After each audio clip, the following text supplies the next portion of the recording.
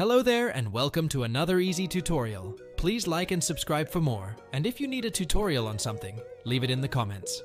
In today's tutorial, I will be showing you how to enable an FPS counter using NVIDIA Geforce Experience.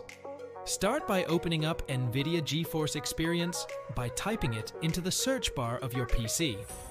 When opened up, go to Settings by typing Alt+Z or clicking on the gear icon next to your name and choosing Settings once more under In-Game Overlay. When in this menu, choose HUD Layout. After that, go to Performance and click on FPS. Here you can enable the FPS counter and choose where it has to be shown on your screen. When done, choose Back and Done.